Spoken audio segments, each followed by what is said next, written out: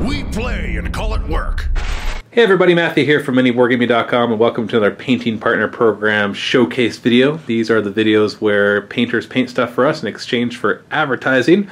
This one is from Steven from MAP Painting Studio, or MAP Painting Studios. A link in the video description below, and he's done a bunch of the Strong Point, the Wall of Martyrs stuff that Games Workshop has out. I've already featured this in the battle report a little while ago with some Imperial fists.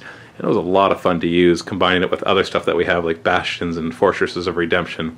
But this is something that we've been meaning to add to our collection for quite a while, as it is nice and versatile and useful in our battle reports. And Steven did a great job. The paint scheme is solid, and he was able to deliver in a good amount of time here. And all these pieces, it's really cool. So this is a bit of showcasing his painting abilities, but also the terrain itself. They're all very modular, and so what you're seeing here is the different compartments being put together. I instructed him to make it so that they could all be modular like this, and he did a good job with that. And these main bunkers, well, we got the bunkers, we got the strong points, and then we got the defense lines as well. And they're all interactive for however you want to use them.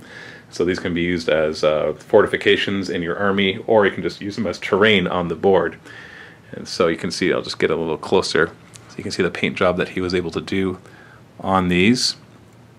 And we've already used these in several battle reports, and they're a lot of fun. So I recommend getting a set if you can.